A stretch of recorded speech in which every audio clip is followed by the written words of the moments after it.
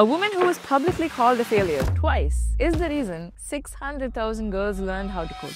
When Reshma was young and she'd visit schools for various campaigns, she would notice how there were barely any girls in the computer science classroom. She knew this was not a lack of interest. Tech just was never encouraged for girls that age. But Reshma had her own case study where her father was an engineer, so she saw firsthand how that changed his life.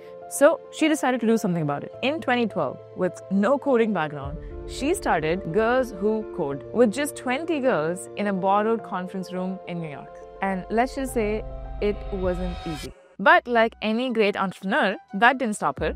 She kept refining the program, rebuilding the curriculum, bringing in volunteers to teach, creating real projects that girls could work on, and focused on building confidence as much as the ability to code. And slowly, the results came. These girls who once weren't even in the classroom were now building apps, building websites, and creating tech that was actually used by companies. They were also choosing computer science at 15 times the national US average. And when companies saw this, they realized that Girls Who Code is not just a charity, but it's actually a talent pipeline for them. One by one, the schools, partnerships, and funding came in.